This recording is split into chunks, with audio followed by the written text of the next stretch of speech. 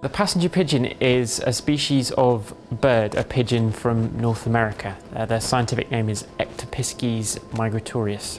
And it's a really interesting case because the passenger pigeon was actually, at one time, possibly the most numerous bird in the world. And I guess it was partly because they were seen to be so common and so numerous that spelt their downfall, really. They were hunted in their thousands by people across North America, and they were treated as an endless resource, really. People never thought that they'd run out.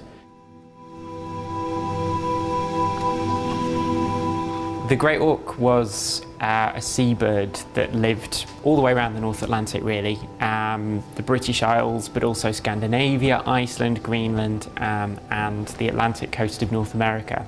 The last Great Auk to be collected in the United Kingdom in the British Isles was collected on an island called St Kilda, which is in the Hebrides, but it's probably the remotest island in the UK. So the people who lived on the island would never have seen one.